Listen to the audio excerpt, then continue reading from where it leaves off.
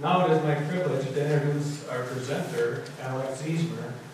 For those of you who know Alex, know that for a young man, he has an awful passion and love for the Lord, something that is all too rare in our youth today. So, it's wonderful to listen to him speak. I can tell you from experience, and I hope you enjoy the presentation.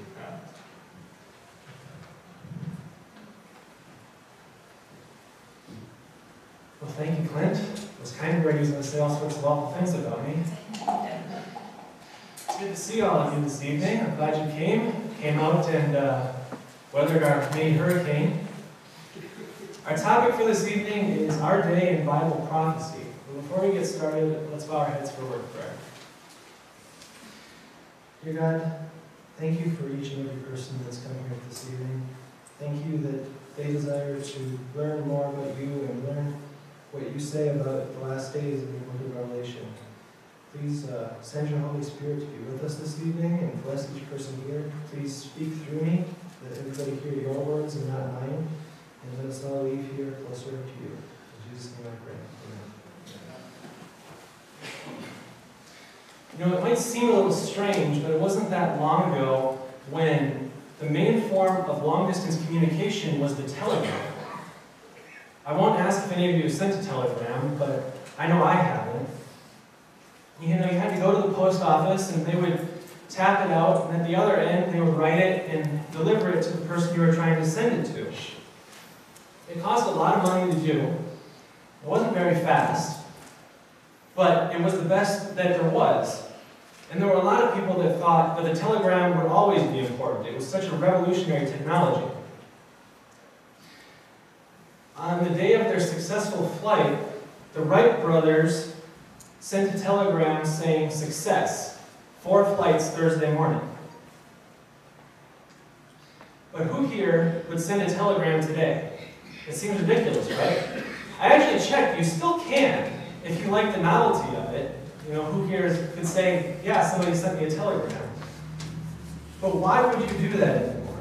We moved so far beyond the telegram.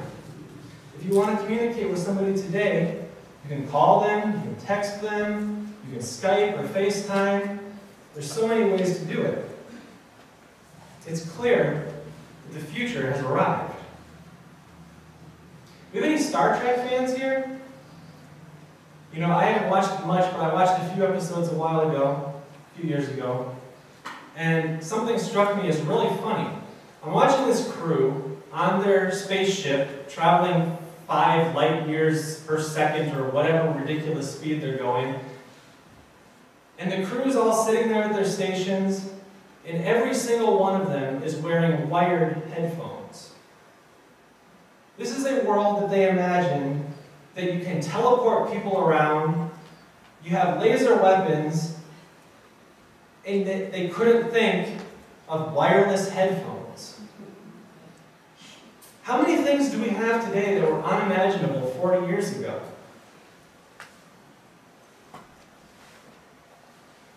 But might it be that while we have all of these forms of communication, we're not getting the most important message that we have today? God's primary mode of communication with the human race is this book, the Bible.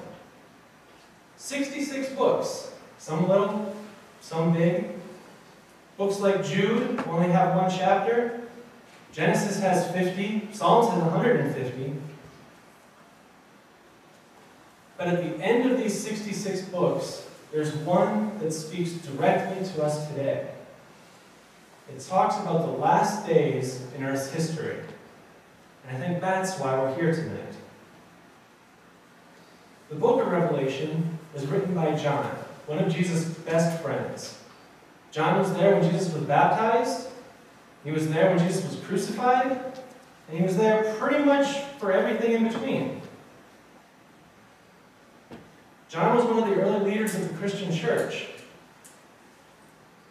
And when he was an old man, he was given the revelation from God, which we now sometimes call the Apocalypse or the Revelation.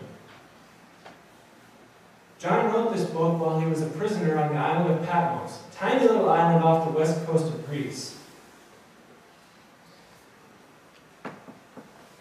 prisoner there because of his faith in Jesus. Revelation is intended to be God's message to a world at the end of time. The very first verse of the book of Revelation is significant. I know you all have your Bibles, so let's open them up to Revelation chapter 1. The last book in your Bible just before you get to your concordance and all the other fun things you might have at the end.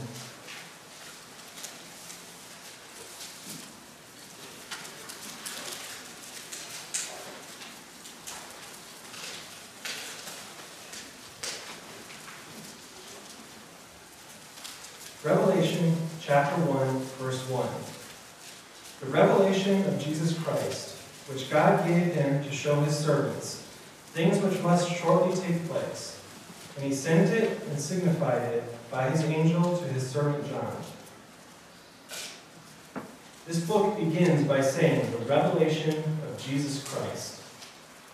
It was given by Christ to John to be written and given to us. It's given to help us understand who Jesus is, to help us understand the love and the character of God. And it's given to help us understand God's plan for the last days of this world. Look a little farther ahead to verse 3. Blessed is he who reads and those who hear the words of this prophecy and keep those things which are written in it, for the time is near. What time could that be? The time is near. A little ominous, isn't it? Some parts of the book of Revelation speak directly to the people in John's time. But could it be that the greatest events in Earth's history are about to unfold? That the time is near to us now? You know, most people in the world agree that this world doesn't have much time left. You don't even have to be religious. Lots of people think, oh, no, global warming is going to get us and everything's going to be flooded. People worry about nuclear wars wiping out the face of the planet. Some people worry about aliens coming. There's lots and lots of ways to think about it, but nobody believes that this world's got a lot of time left. But when? When will the end come? Over the years, there have been a lot of false predictions made. Can we really afford to trust in another one? You know, the idea of the end seems so ominous, especially when you're talking about your home. The end of Earth. That just doesn't sound like a good thing, does it? But we'll find out today that when the Bible talks about the end, we're actually talking about the beginning. Because the best is yet to come. When the Bible talks about the end, it's talking about something positive. Because the end of this world means the return of Jesus.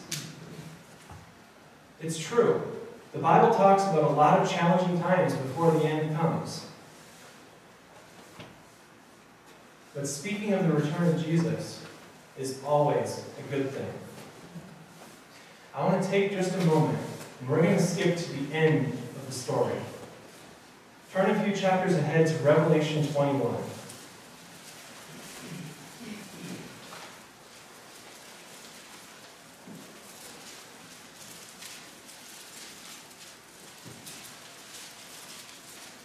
Reading in verse 1.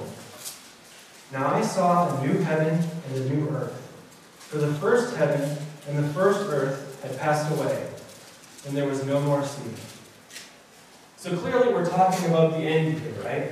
The first heaven and the first earth had passed away. They're gone kaput.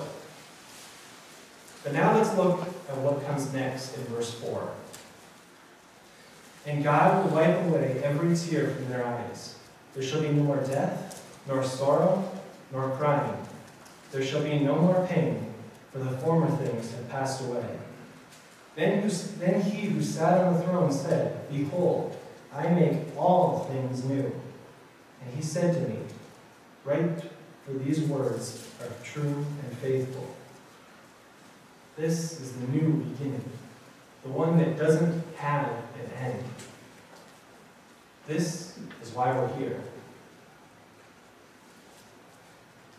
So today, we can look forward to the end with hope, not with despair.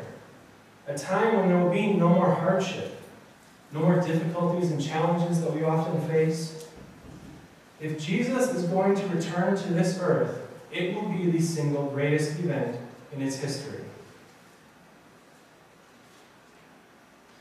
The return of Jesus has inspired people with hope throughout all the ages.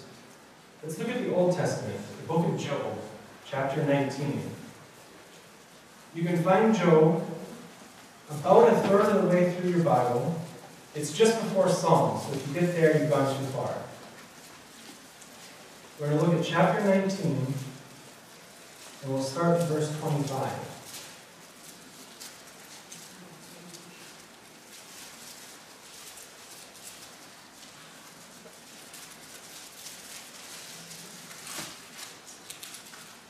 It reads, "For I know that my Redeemer lives, and he shall stand at last on the earth. And after my skin is destroyed, this I know, that in my flesh I shall see God, whom I shall see for myself, and my eyes shall behold, and not another. How my heart yearns within me." Now, a reason I chose this, a lot of people don't know it since it comes so far into the Bible, but Job is actually the oldest book in the Bible. It was written before Genesis and Exodus. It's the oldest one. And even back then, Job looked forward to the coming of Jesus. The return of Jesus Christ holds out hope for a new life. And the book of Revelation tells us about that hope. Let's look at what Jesus said 2,000 years ago in the book of Matthew, chapter 24. Matthew is the first book of the New Testament. You find it right before Mark, Luke, and John.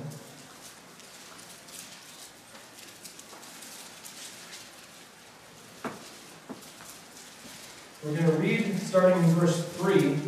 But I'll give you a little bit of background first. At the beginning of this chapter, Jesus had just told his disciples that Jerusalem was going to be destroyed. And to the disciples, the destruction of Jerusalem seemed like the end of the earth. One had to go with the other. Jerusalem was God's city. If it was destroyed, there goes the earth. So in verse 3, they ask him, "Now as he sat on the Mount of Olives, the disciples came to him privately, saying, 'Tell us, when will these things be? And what will be the sign of your coming at the end of the age?'" That's what we're here to find out, right? How do we know when Jesus is coming again? You know, the funny thing is, Jesus answered the question we wanted to know. He didn't answer the question they wanted to know about Jerusalem at that time. So keep your thumb there in Matthew 24, but we're going to take a quick detour to the book of 2 Timothy.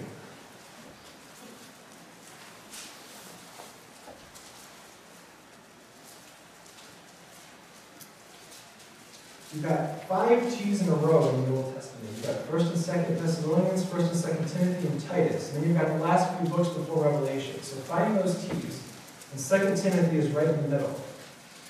We're looking at chapter 3 and verse 16. It says, "All Scripture is given by inspiration of God. It is profitable for doctrine, for reproof, for correction, for instruction in righteousness." You see, I hope that at this series you will learn that the Bible is a book that we can trust.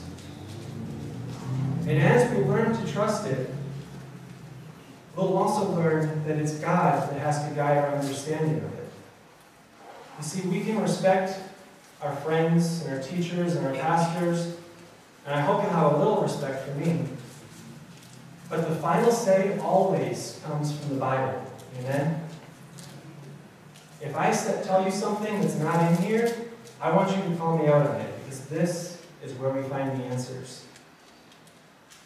So now let's go back to Matthew 24. And we're going to look at these signs that Jesus mentioned.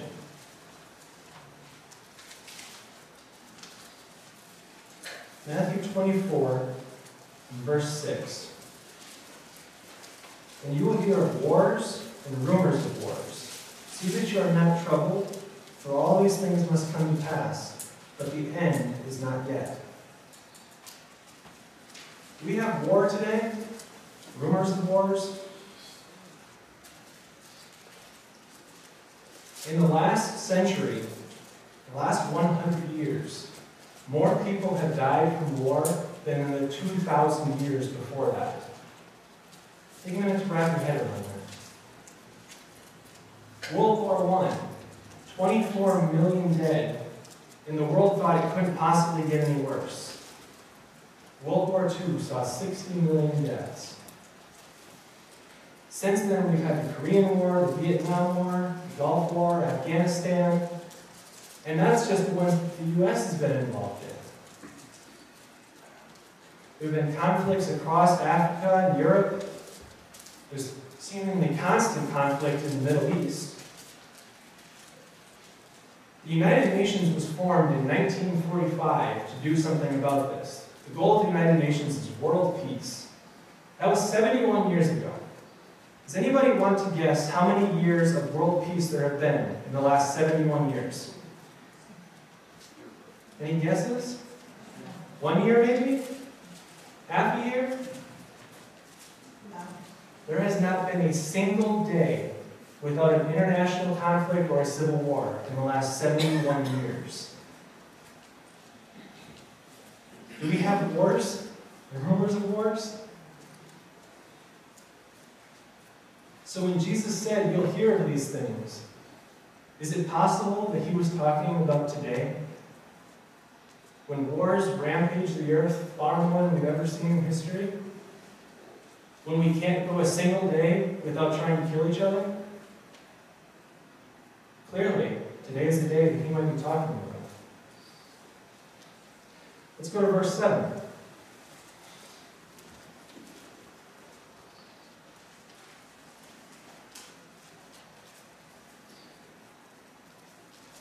For nation will rise against nation, and kingdom against kingdom, and there will be famines, pestilences, and earthquakes in various places. 3 more signs. Let's take a look at each of them. Famine. Jesus said there would be famines, pestilences. In the last decade alone, there have been a dozen food crises affecting millions of people. There are currently almost 1 billion people in the world that do not have enough food. That is 1 in 7. Every 5 seconds, a child dies from malnutrition and hunger. In the year 2008 alone, 3 million children died before their 5th birthday because they did not have enough food. This is a colossal tragedy we're talking about.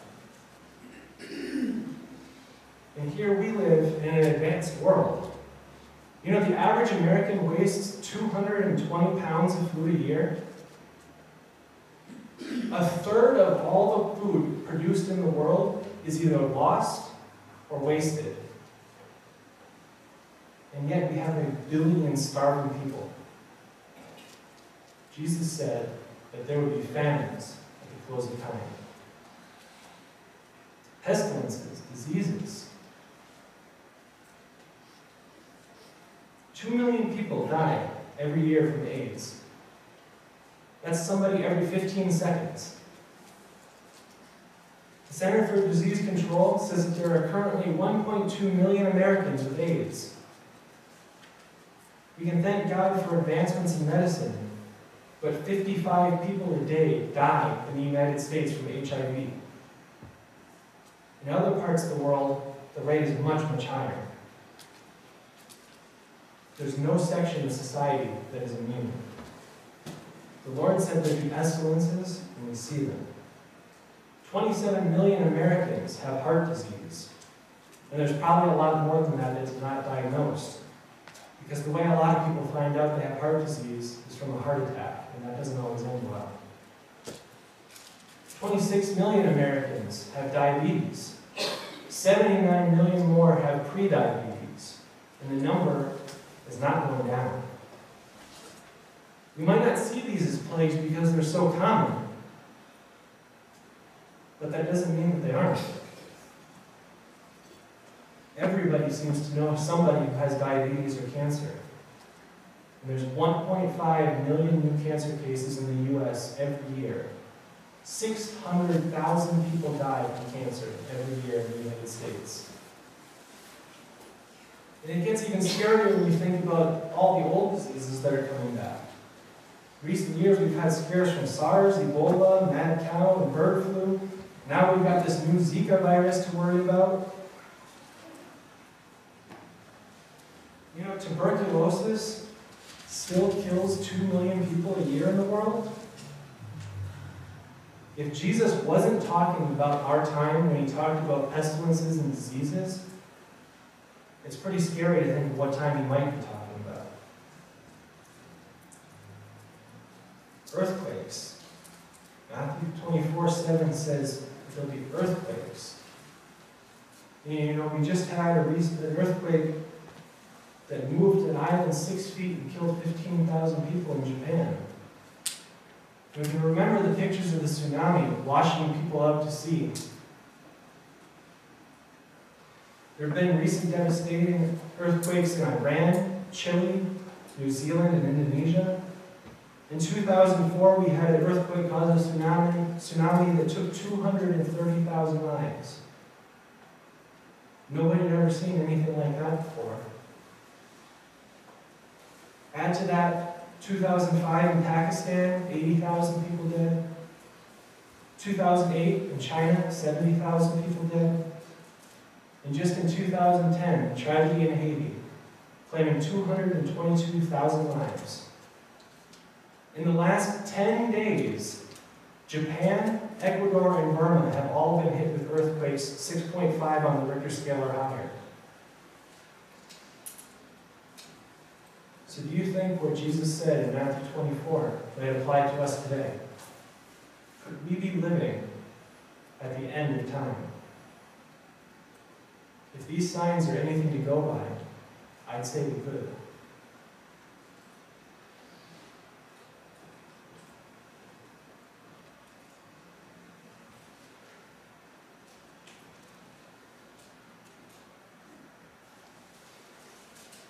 And then we can talk about the weather-related disasters. You know, 2 hurricanes combined, Rita and Katrina, caused $150 billion in damage and massive loss of tragic life. Nobody had ever seen anything like that before. Recently, in the Amazon basin, 2 of what they call 100-year droughts struck 5 years apart from each other. A 100-year drought is something that you can only endure once every 100 years. 500,000 people were evacuated from the edge of the Yangtze River in China due to flooding. These are historic, biblically proportioned tragedies we're talking about. Jesus said, you can expect these things before I return.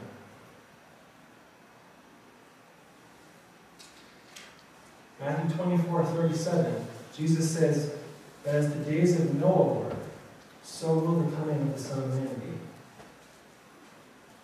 So let's open our Bibles and see what the days of Noah were like. Let's go back to the first book of the Bible, Genesis, and we're going to look at chapter 6.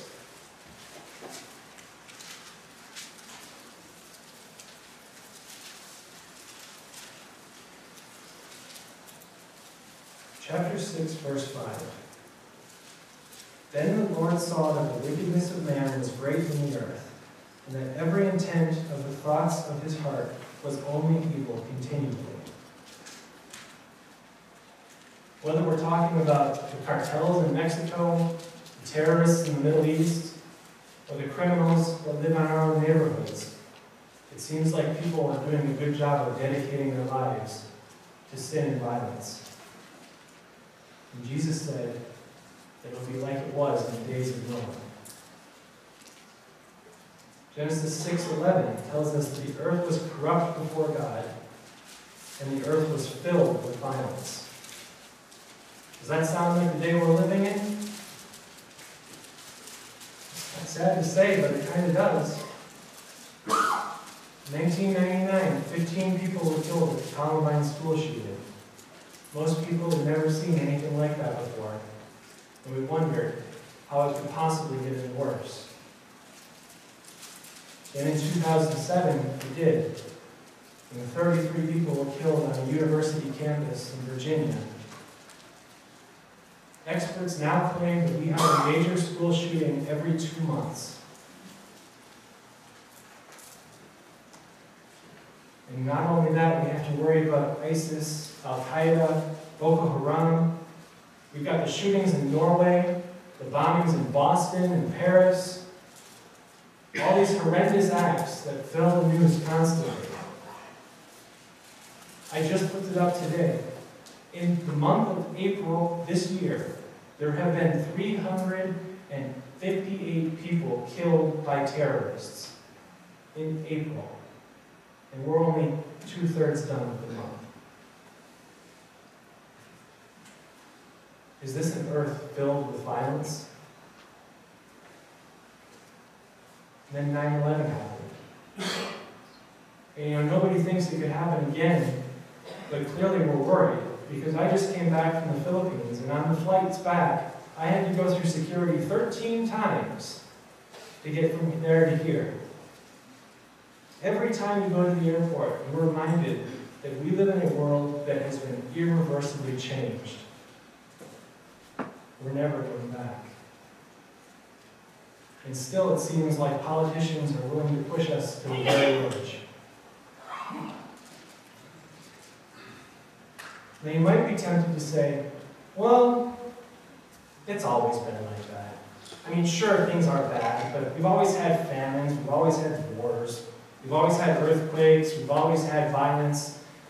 Cain and Abel killed each other, or Cain killed Abel, and ever since then it's just been bad. Matthew 24, verse 8 tells us that these signs are the beginning of sorrows. Now it's a fun thing here that the word that's translated sorrows is actually the word for birth pains. So, what do we know about that? Me, not that much, but I think a lot of you probably have a pretty good idea. What happens when a baby's about to be born? The contractions get closer and closer and closer, and they also get more intense, right? Until finally you have your little bundle of joy. But Jesus said that the signs of his coming will be like those birth pains, getting closer and closer and more intense. Could it be true that the earthquakes and the famines and the wars, the rumors of wars that we're talking about are getting more and more frequent? I don't think there's any doubting that.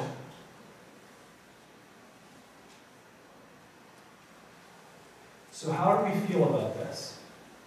Should we be afraid? Listen to what Jesus said in Luke 21, verse 28. Now when these things begin to happen, look up and lift up your heads, because your redemption draws near. He said when these things begin to happen, don't look at those things. They're not good. Look up. Your redemption is near. In spite of the severity of the things that are happening in the world around us, Jesus says that now is a time for hope, because his coming is near.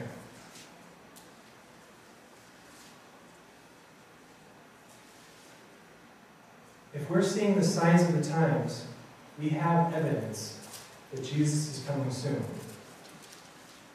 This is a time for hope for you and me, because one day soon, this world will be gone, and all the sin and pain that we've had to endure will be forgotten. There'll be no more temptation, no more death. Crime will be no more. Amen?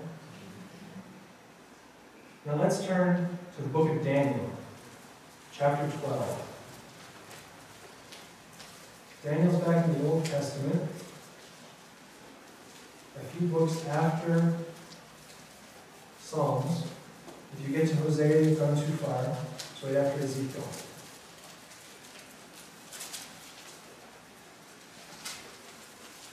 The prophet Daniel gave us more signs to look for at the end of time. You can find them in Daniel chapter 12, verse 4.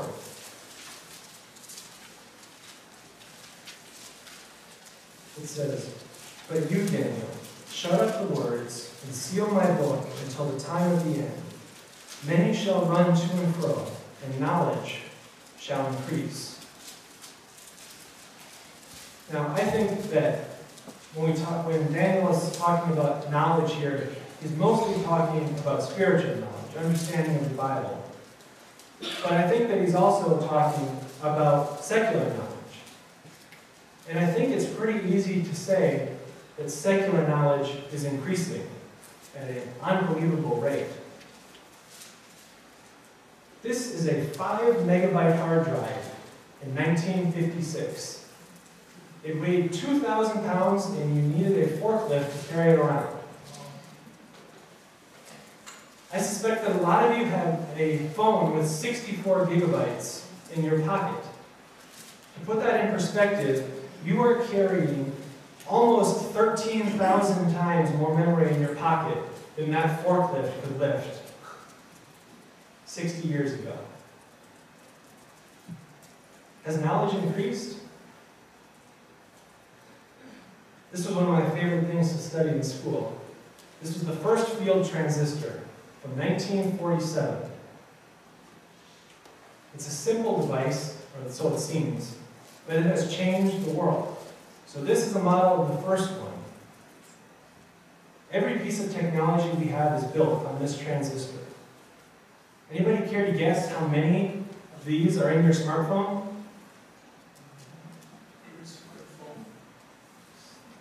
You know, not many of those would fit, but they've gotten a little smaller, to the point where the newest smartphones have 1 billion transistors in them. Can we even picture a billion? It is really hard to imagine how small those are. So clearly, knowledge has increased. I remember when I was little, that wasn't that long ago, we used to have to take our film to Piggly Wiggly to be developed. When was the last time you developed film? The first computer I ever had took a 5¼ inch floppy disk, if you can believe that. You realize that I am older than the internet? I know, right? I can't remember, but some of you may remember getting up and walking across the room to change the channel on your black and white TV. And today we live in a world with digital cameras, smartphones and satellite dishes. We have email and texting. You can see anybody around the world on your screen in a matter of seconds. And there's no question that technology will keep on developing. What will tomorrow's innovations bring?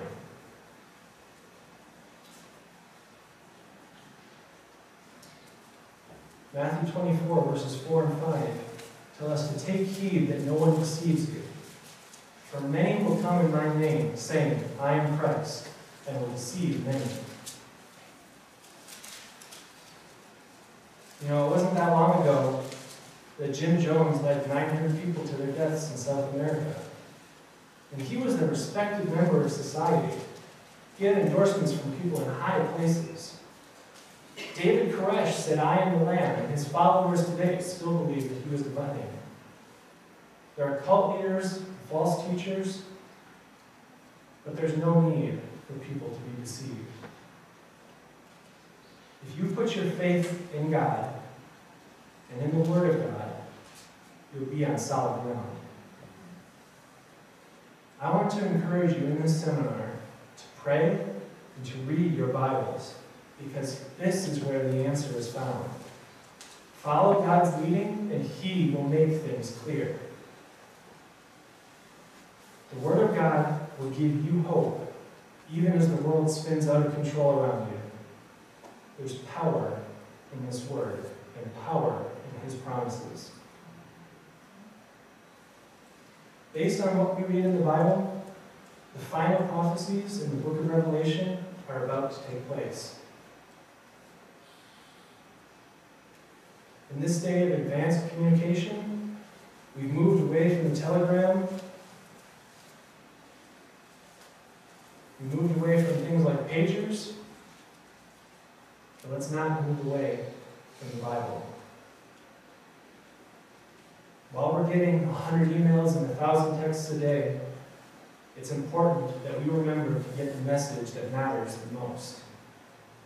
And that is the message found in the Word of God. We can put our faith and our trust in Jesus today.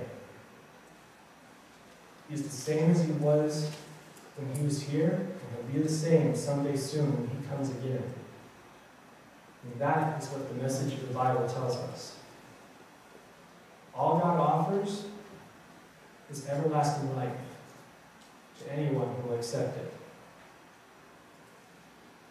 It was just over 100 years ago now. The Titanic sank in the icy waters of the Atlantic Ocean. We all know the tragic story, but how many of you know that almost a dozen warning messages were sent to the Titanic and ignored? History has an interesting way of repeating itself. In 2012, an Italian cruise ship called the Costa Concordia ran aground on rocks near a tiny island off of Italy's west coast. The captain of that ship didn't follow the map he was given. And 4,000 people were on that cruise. 33 of them lost their lives. If you follow the map that God has given us, the map of the Holy Bible, you're not going to run aground. If you follow the Holy Bible in Earth's final days, you'll never end up on the rocks.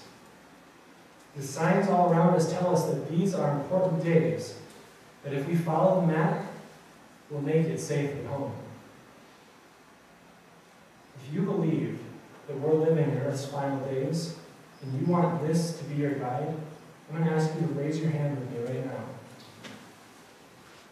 Let's pray. Dear God, thank you for the map that you've given us. Thank you for the signs of your coming. And thank you that we can know that you're coming soon. Please draw us out closer to you so that we'll be ready for that day. And please make it soon. In Jesus' name I pray.